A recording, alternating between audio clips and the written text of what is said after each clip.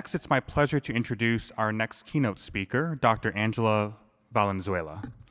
Dr. Valenzuela is a professor in the Educational Policy and Planning program within the Department of Educational Policy at the University of Texas at Austin, and holds a courtesy appointment in the Cultural Studies and Education program within the Department of Curriculum and Instruction, also at UT Austin. She also serves as the director of the University of Texas Center for Education Policy. Please welcome Dr. Angela Valenzuela.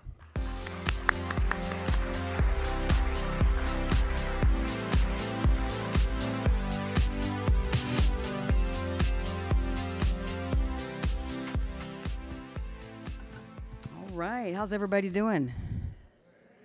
All right, I'm glad. So I wear a lot of hats, and I want to just, explaining this will make the presentation make sense, but I work at the national level on a Grow Your Own project, Grow Your Own Educator project, and Dr. Lindsay suggested that as an important remedy to enhancing the representation of teachers of color in the profession.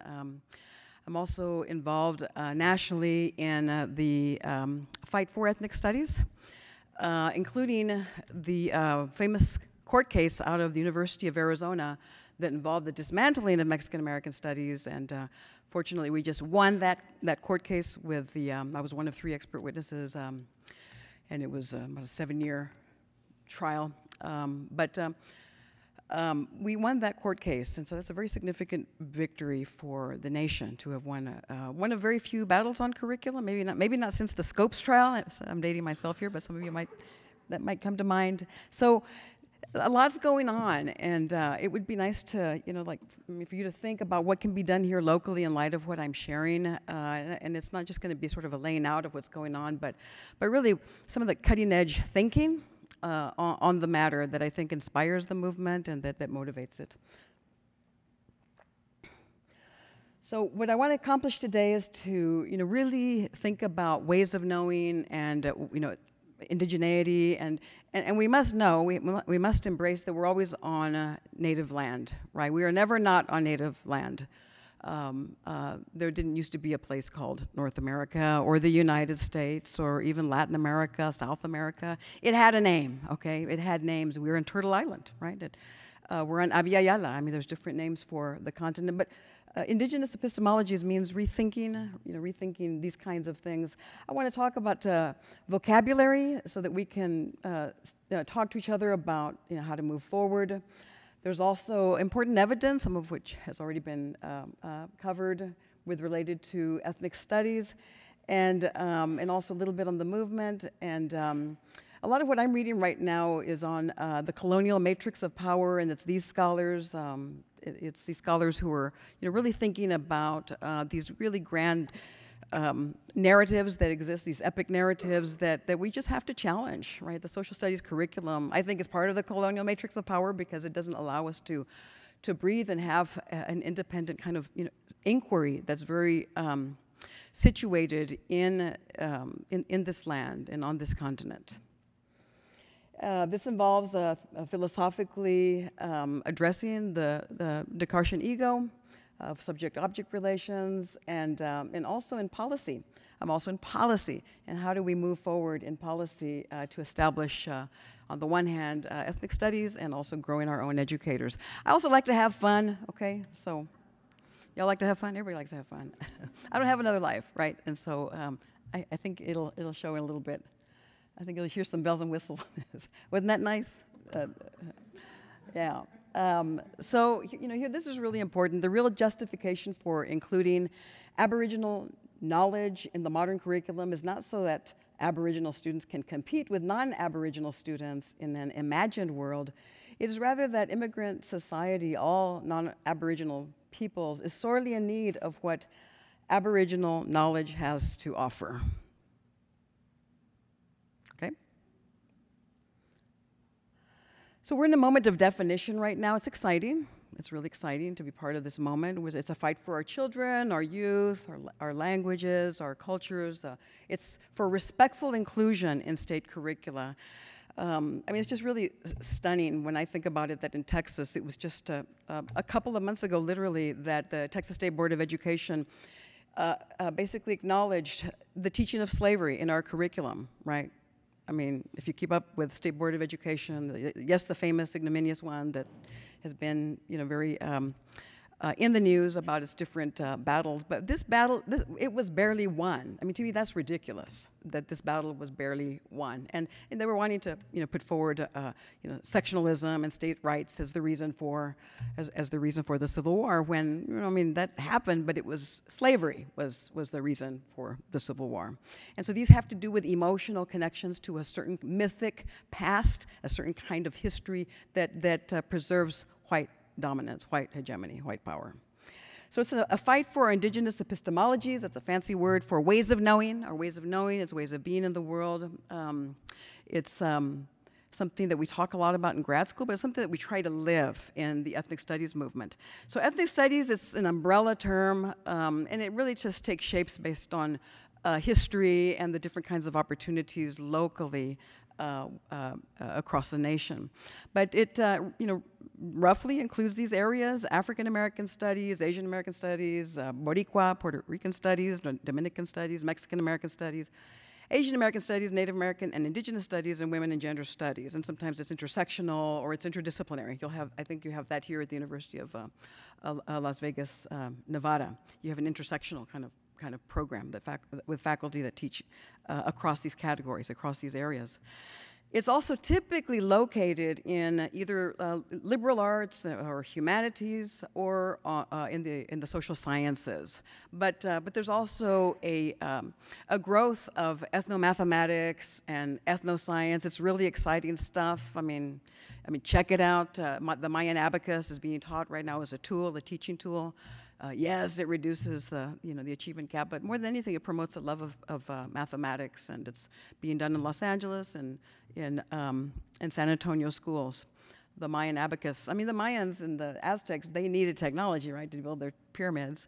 I mean, if we can make it to the moon on a slide rule, I mean, it makes sense that you can have an abacus that can build you an empire, and it's just so affirming for the kids in these programs to get this curriculum.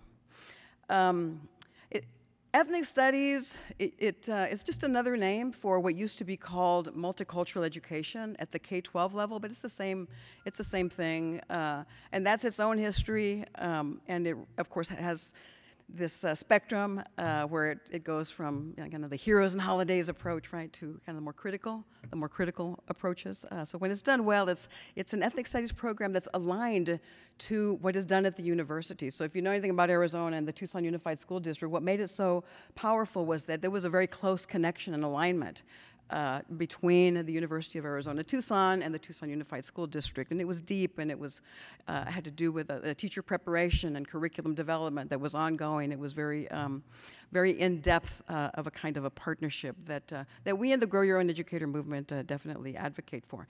So there's different kinds of approaches. They can all be done very well, okay.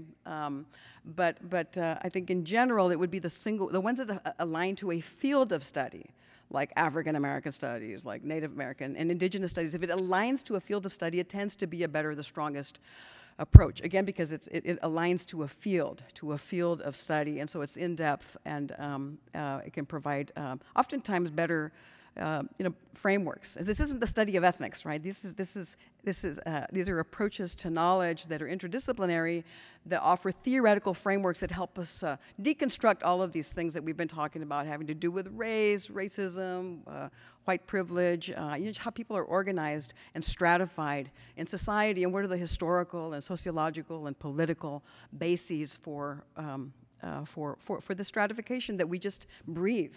It's just the air that we breathe, that we don't even question it sometimes. And so we need to do that ideally in a systemic kind of way, systematic.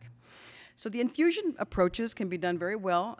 That's what the Austin Independent School District has right now. I was on the committee for that curriculum. At the same time that we're developing ethnic studies, we're addressing Arizona, but we're also locally working on it.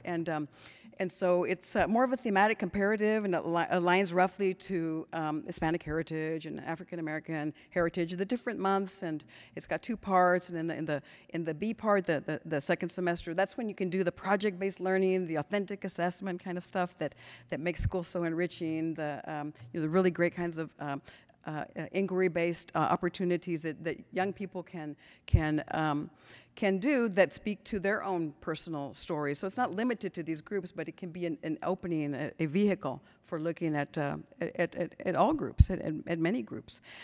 The comparative is the AISD model I just mentioned, and it's a very good curriculum. It's done very well, and I'm happy to share that curriculum with you. We need more help on the Native American and indigenous part of it, and I think that's a hole that we're going to have in a lot of places. Really because of the subordination of indigenous perspectives, voices, people in the academy and beyond. So ethnic studies, this is what the research says. Dr. Lindsay mentioned the Thomas D study, so you'll see D in Penner, and this is a research out of the San Francisco School District. You've got the Cabrera out of the Tucson Unified School District. They did roughly comparative kinds of analyses, and what was really amazing is that the state, they hired their own witness to represent them, the state of Arizona. And the scholar who was hired by the state to represent the state side was in every way possible just trying to take apart, I think unsuccessfully, Nolan Cabrera's research, and Cabrera and colleagues.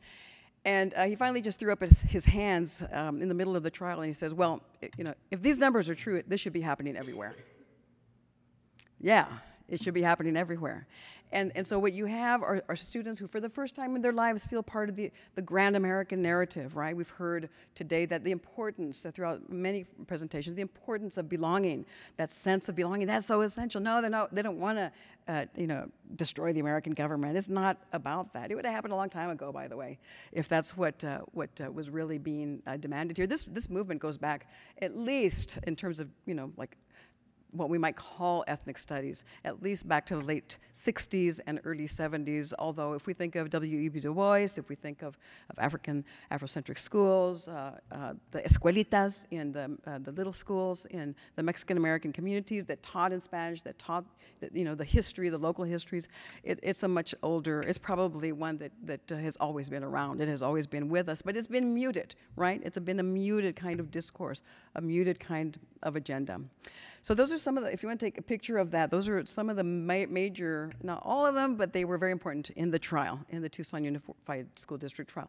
The Judge Wallace Tashima ultimately ruled against it, saying, against the state, saying that there was racial animus involved against the teachers and the students in the dismantling of this program. So that was a significant victory. I mean, what are the overarching goals? It's decolonizing knowledge. It's liberating ways of knowing and being in the world. It's epistemic justice. I mean, you have a right to know and experience life as you know and experience it, and as you want to experience it as communities, right? And I'll give you a flavor of what we're doing of that in Austin soon. It's about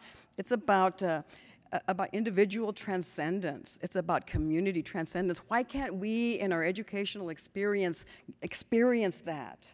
Right? Why can't we experience transcendence? Why are we reduced to numbers on a piece of paper? Why are we objectified, treated like objects? And children feel like their worth extends precious little further beyond that number on a piece of paper, right? And my college students feel that. My college, they often talk about being objectified, and that the kinds of experiences that they have at the graduate level are oftentimes just very alienating. Right? And we all want to be cared for and cherished and appreciated for the diversity, the value that we add. We all want that, and we all have so much to add, right? And to live in a world with no dispossession. So this is the contemporary ethnic studies movement really quickly. Arizona, I've been speaking about that. If you haven't seen the film Precious Knowledge, I strongly encourage that you see that film, Precious Knowledge. Did you? How many have seen the film Precious Knowledge? Oh, it's an amazing film, and it's really Really, really powerful. I think it's one of the best films out there on the ethnic studies movement in Arizona, but just as a whole. This is the Arce v. Douglas court case. This is in the glow of victory. It's just fun. I thought I had sound effects, okay? I thought you got the version here with the sound effects. I had applauses and everything. It was awesome. I'm sorry. It motivated. I mean, there's definitely a connection with what happened in Arizona, with what happened in California, in Texas. One of our good friends, Tony Diaz, he started a book trafficking, libro traficante book movement, trafficking in the books that had been sealed up and taken away from the students and the teachers because in 2012, January 2012, the program became illegal, literally illegal. And so he had a lot of media attention. New Mexico, we have a couple of bills. It still hasn't gotten through, but there's a definite legislative support for ethnic studies. I think it got past the House in the last time, and so it's going to be coming again through the House and the Senate. In Colorado, same deal. It's in process. We've got our champions there, Salazar, Moreno, who have a House bill that is pushing for ethnic studies. There's also Kansas, the State Board of Education. It's working with state leaders on 7 to 12 curriculum, and they haven't been able to get it passed for 3 years now so far that they've been working on it in the Kansas State Legislature. But apparently the Department of Education in Kansas wants to work more closely with the community to see what can be leveraged to develop curriculum in ethnic studies and to prepare teachers to teach it. Oregon is the only state right now in the nation that makes the K-12 ethnic studies a requirement for graduation from high school. And interestingly enough, they have an infusion approach, so it's still getting developed, but the idea is like every course should have, or as many courses as possible, should have ethnic studies content within them. And I think partly that reflects on the kinds of resources that they have available in Oregon. I mean, that's what happened in AISD. We developed this kind of infusion curriculum because we only had like isolated individuals teaching, you know, one section of African American studies, another section of Native American and Indigenous, another section. And so it's just, they brought everybody together to form a thematic comparative curriculum. In California, so Assembly Bill 2722, it actually made it to the governor's desk. He didn't approve it, but he does allow districts throughout the state to make ethnic studies a requirement for graduation. And theirs is more like a, they develop curriculum frameworks. If you look at the frameworks for the state of California that I've seen right now, it's the Holocaust and Cesar Chavez. They do a good job. They do a really good job, and I trust that they'll do a good job as they develop their own frameworks. Texas is the only state, and this was in the June 2018 meeting of the State Board of Education. After a 4-year battle of trying to get ethnic studies, according to these fields of studies, passed is when it all played out, when it all happened. And so that's a winding story. I have a blog, if any of you want to keep up with any of this. Just type my name in Google and blog, and it'll be the first thing that comes up. But it's been a very difficult story. I think you see me down there. I'm a little angry. It was this racist textbook that was supposed to be for this course that we were trying to get the State Board of Education to pass, and it was horrible. It was an awful textbook that was called Mexican American Heritage, and it suggested that we're, as Mexican Americans, a threat. Did you catch any wind of that? Anyone from Texas? Yeah. So now we've got Dallas and Fort Worth that are advocating for ethnic studies right now in the school district. So it's interesting because these battles motivate these counter battles, just like Arizona. They did that for all of us. And this is us, the school board. This is our victory. It's just so nice to celebrate what we're able to accomplish. And I mean, you've got just these great opportunities and hopes, and we're already looking anecdotally at the impacts of the curriculum on the students, and they love it. I mean, the students love it, and it doesn't make them come out, angry. I mean, it's hard not to get angry sometimes, but it's just, again, that feeling of finally being respected and included, and that your own story matters. That's so important. I mean, as far as the scholars are concerned, those of us, many of us who are in the field, we're looking at curriculum, the hegemonic, Eurocentric curriculum, the social studies curriculum. The social studies, we didn't used to teach social studies this history, and it tracks back to the Native American Indian school boarding experience. That's when social studies came into existence. So it was always part of disciplining. It wasn't just a discipline, but it was disciplining the identities.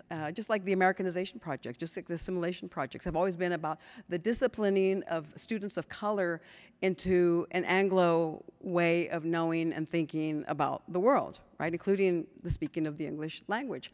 And it doesn't mean that, Spanish isn't the same way. Spanish is a colonizer's tongue as well, right? Spanish, it undermined native tongues and native languages, right? And so a lot of our work also is about recovery.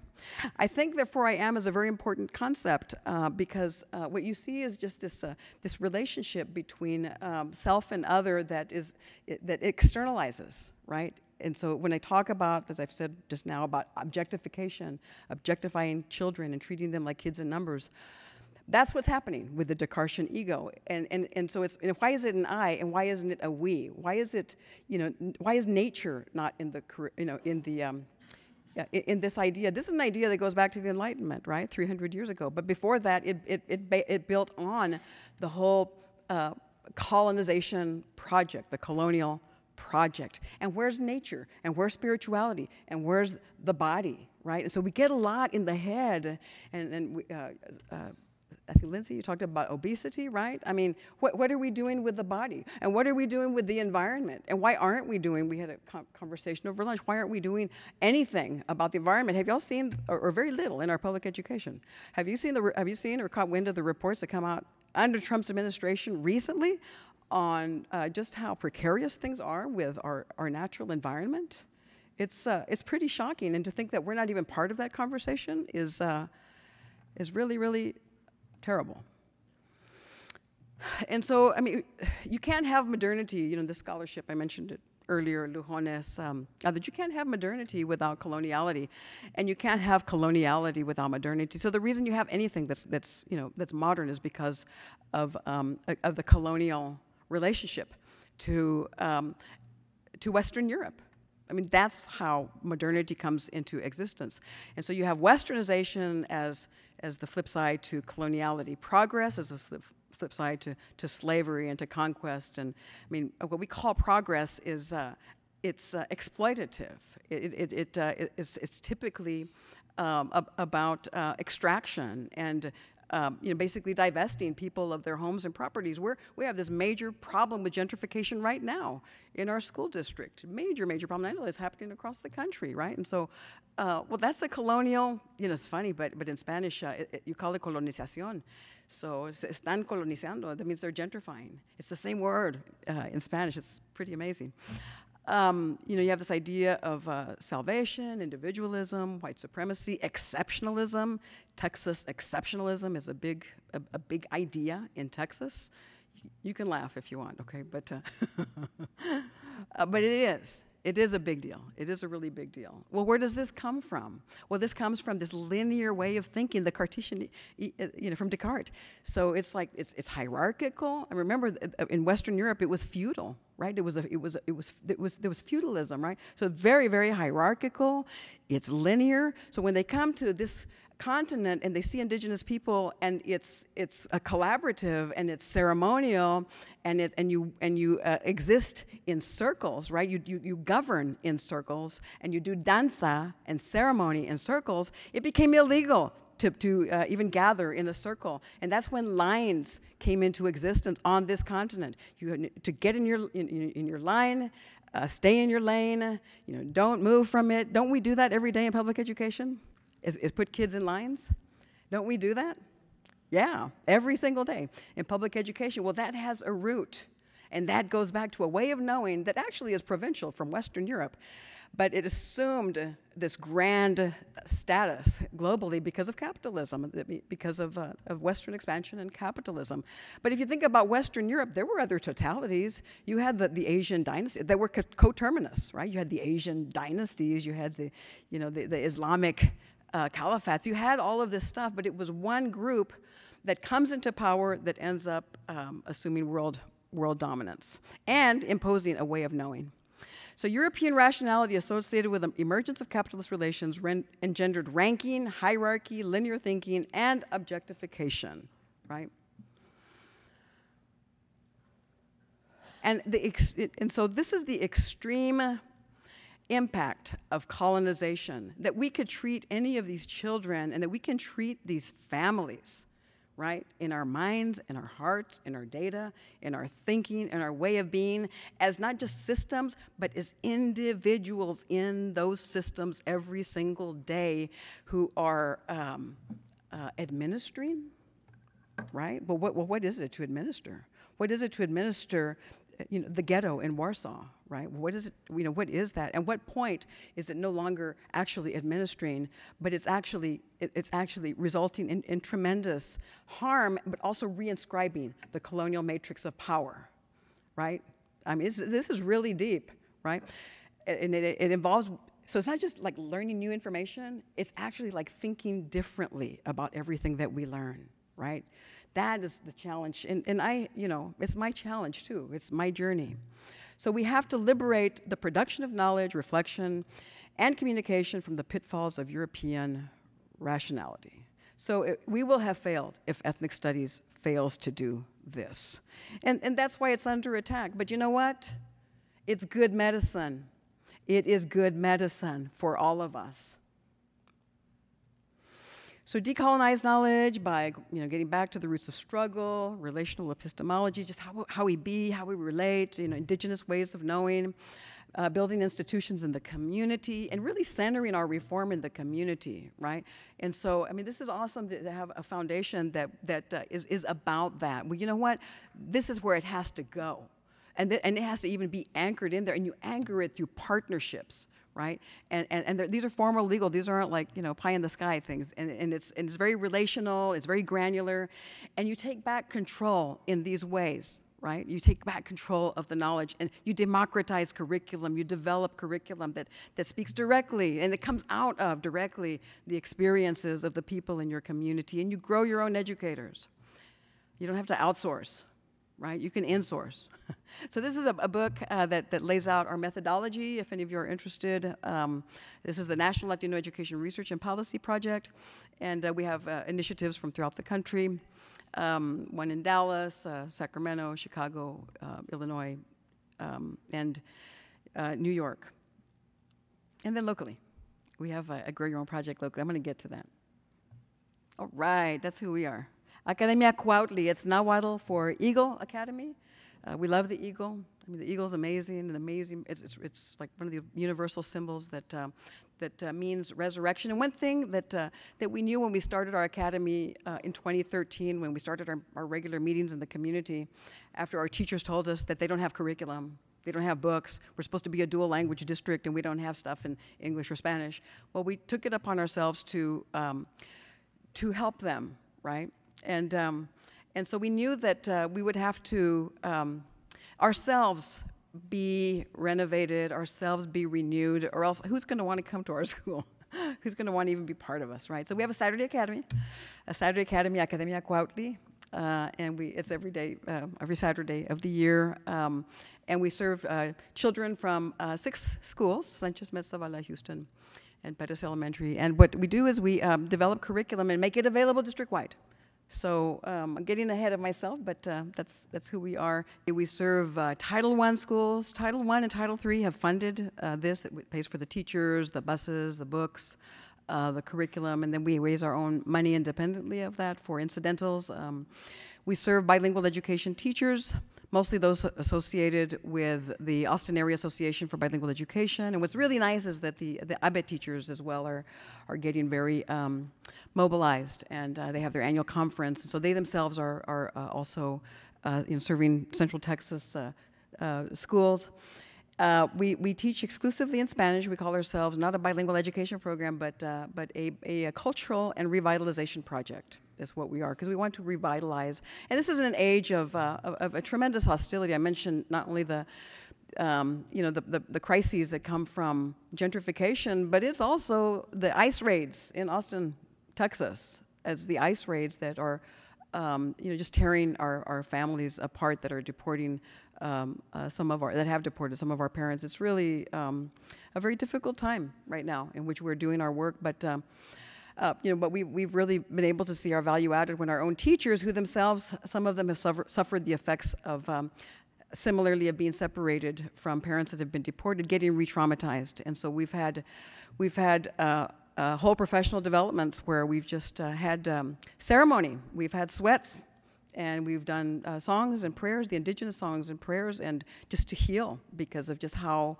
painful and how difficult and really just awful it's been for our community these past couple of years. So our vision, this is, everything is democratic and, it's co-constructed, it's everybody's involved, we arrive at consensus as a community, is to honor our community's cultural heritage, foster a social justice consciousness, and reclaim our collective identity in pursuit of educational freedom. Educational freedom. I mean, that's very powerful, right? It means our education isn't free, right? Our knowledge, it's not free. Our language isn't free. Our culture isn't free. It's all in jail, right? Well, if all of that's in jail, you're in jail, right? And so we want freedom, libertad, right? But I mean, I've mentioned these great things, transcendence, right? We want transcendence, we want rejuvenation, we want to be like the eagle. We want to fly high, and we want to have the 360-degree vision of the eagle, where we become, analysts that can survey a problem, but then zero in, with the powerful capacities of the eagle to get its prey, right? I mean, that's like the kind of knowledge and intelligence and critical thinking and grasp that this next generation needs to have if we're going to tackle climate change, if we're going to tackle all the problems that we have right now. Dr. Emilio Zamora develops curriculum for us, and he does a great job. So we're beginning our Grow Your Own project, and so this is just a visual, and nothing's been decided, but the idea is to grow our own educators and to use the feeder pattern, and the jagged lines are all the different moments in the pathway that our kids would get access to ethnic studies curriculum, right? So right now in the 4th and 5th grade, they get it.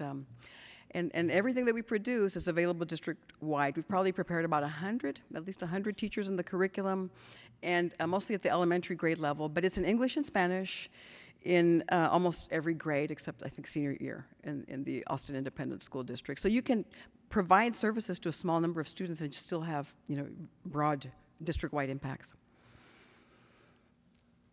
And so, I mean, here's some more images. It's an architecture. It's a different way of living and being and doing in the world that, I mean, first it was the community-based organization that got it launched. And the whole idea was not for us. We call ourselves Nuestro Grupo, our group. It wasn't for us to hold on to this, but the idea was to get it going, right? And then to gift it to the teachers and let the teachers have ownership and control over it. And so I'm so happy to say that's exactly, it's taken time, but that's exactly what's happened. And it's also a site for research, so we have dissertations that will be coming out of this, and some of my own writing as well is already a part of this.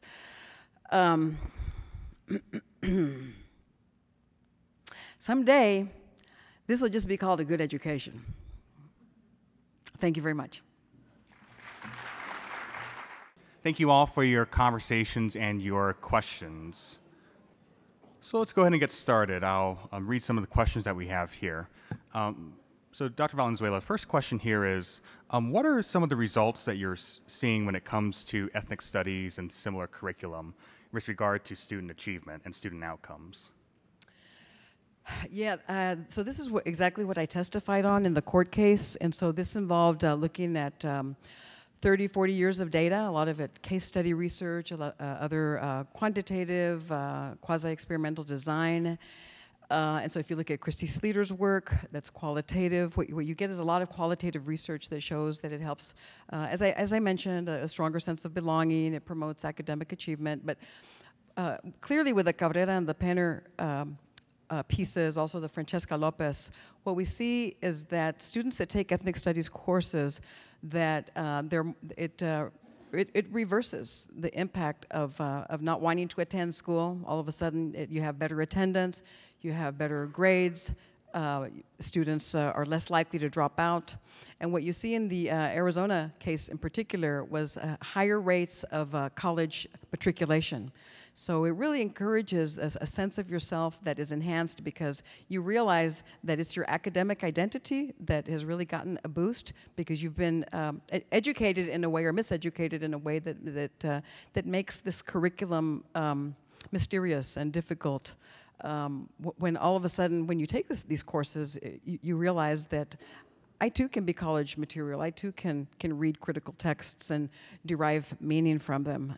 So, I mean, what we know from the National Association for Multicultural Education, if you look at the name standards, what is really being impacted there is students' academic self-concept, their academic engagement. And so that's really what we need to impact. And so when students have that experience of being successful in a curriculum that speaks to them, that excites them, that helps them to feel part of the grand American narrative, that's where you're going to get all of this, all of these wonderful outcomes.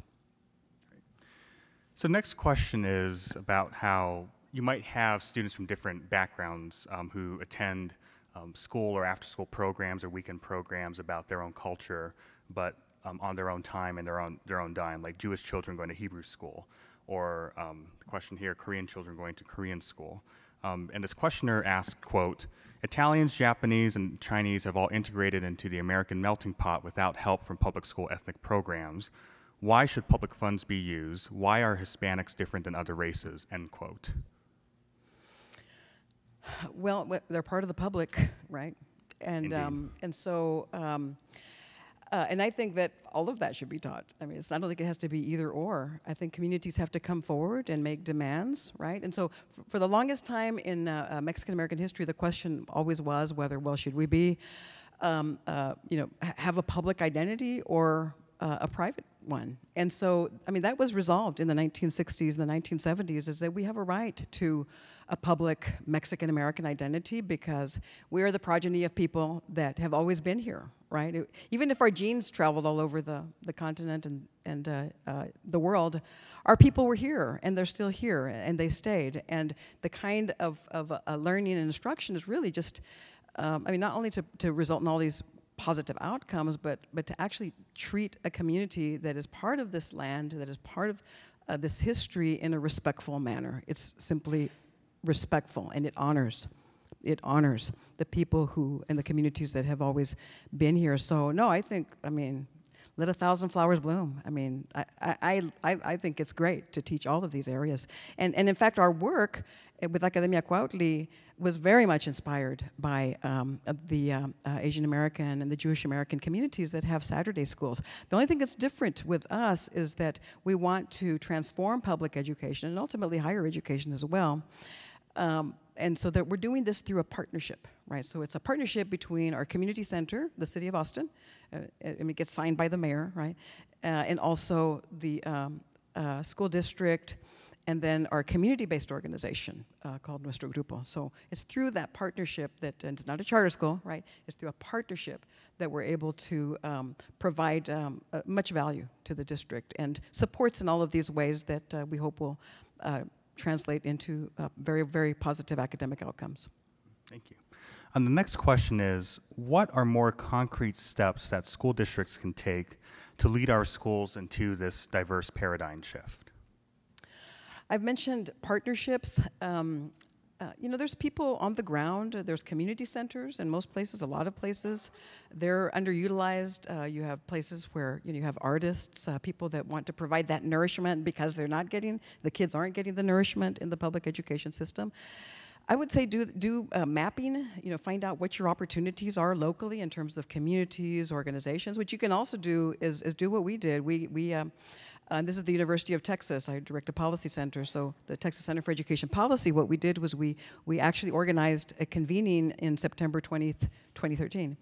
And the conversation was, we brought artists, historians, elders, teachers, children's book advocates. You know, they exist.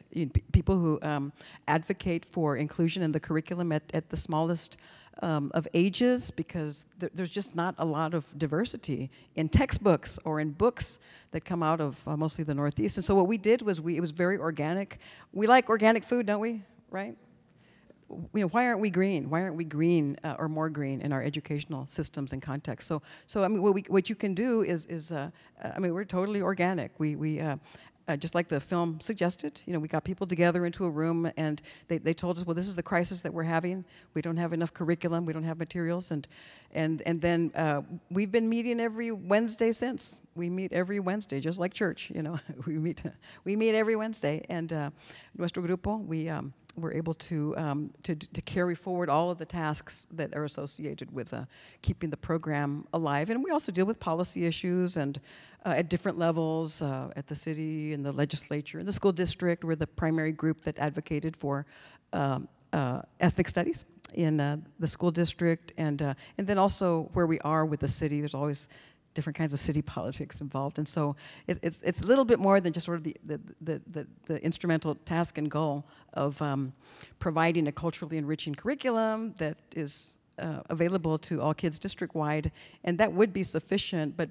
because of the nature of the crises that we're having, and also because of the opportunities that we have as Austin, with our artist community, with you know, with a lot of people wanting to be part of this, that we're able to craft something that's unique to our own space. Too much of what we get is prefabricated and top-down, and right, and I mean, too much of what we're having to do in education is like not authentic at all. And so we need to break down these barriers and really, you know, get into our communities, into our artist communities, you know, work with our librarians and our elders in order to, you know, begin refashioning things. I mean, that's grassroots democracy, okay? We have a tradition in this country of grassroots democracy, and that's what people do. We started out meeting in people's homes, okay? And then in restaurants, and then finally we ended up at the Mexican American Culture Center. So, I mean, there's a lot of ways to do this. And the last question is, I'm going to combine these two. One part of the first part concerns a system level look, and the second is about the individual. So the system part of the question is, how do we achieve this representation in curriculum at scale while also ensuring that there's an adequately trained talent pool, teachers and other educators, to implement this? And then the second is, from an educator's perspective, if you have an educator who is white or who might not share the exact same background or cultural or ethnic background, how can educators begin to advocate for and begin this journey of helping students understand their own backgrounds and identities?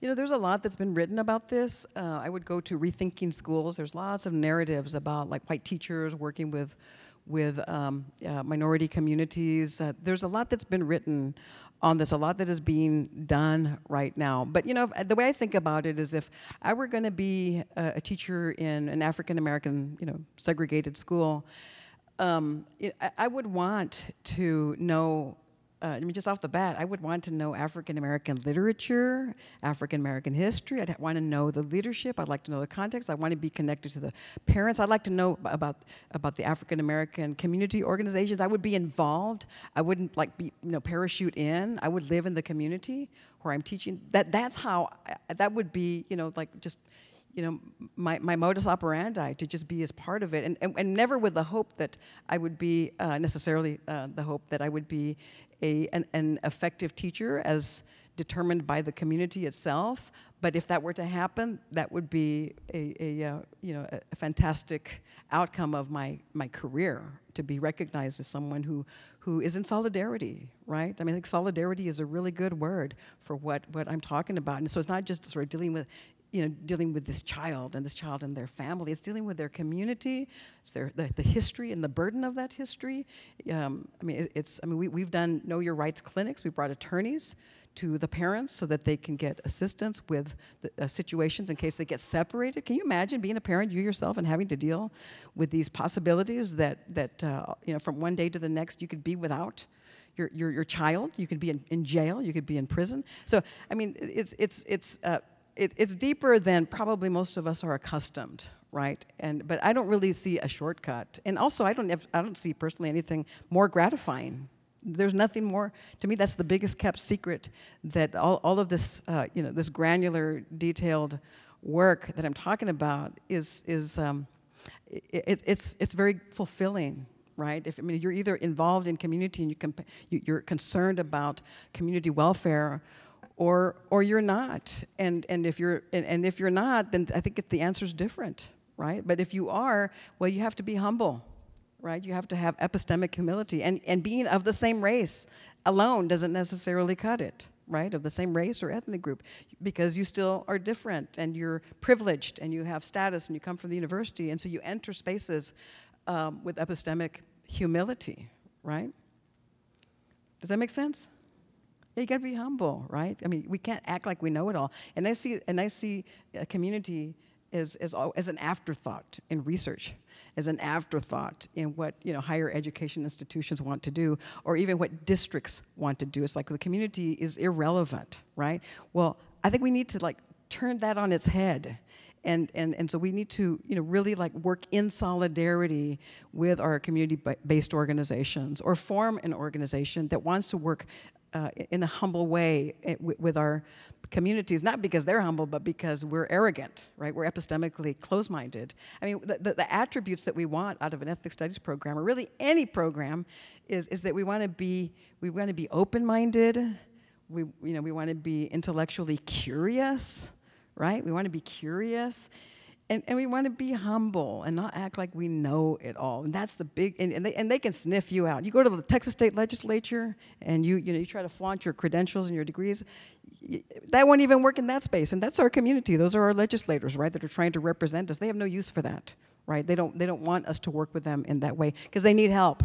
Our schools need help, right? And so we have to really think about our posture and how we are and who we are in the world, I think, in a really different way. It's like we're not going to go save these people, right? I mean, that's off the bat not the right posture. In fact, more than likely, that is going to save us. Mm-hmm. It's probably the other way around if we allow it to. All right, Dr. Valenzuela, again, thank you so much for sharing your remarks with us today. Thank you.